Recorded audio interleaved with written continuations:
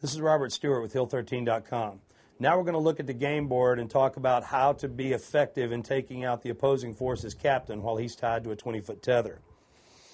Here we've represented in a very simple manner a line connecting one red player and one green player to their base. Now, there's a couple of different ways you could play this. You can play very defensively and wait for attrition to do the work for you. And by that I mean you can play a very defensive game where your other players basically form a protective barrier around your captain and you wait for the other team to come to you. Within that 30-minute period, if this team never shows up, then the game might end up being a draw. So that's a defensive way to play it.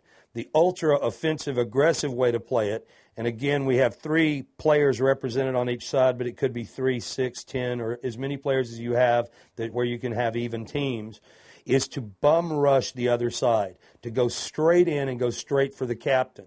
Now, to do that, it goes back to another game we talked about, Charge of the Light Brigade. Again, if you move your entire force out and leave the captain to defend himself, especially if he's tied to it, he's there alone, and if they do the same thing, he could be put in the same position that you're about to put the captain of the green team into by moving all of your forces over to take him out. In that case, it's going to come down to raw speed and aggression, probably determining who eliminates whose captain first.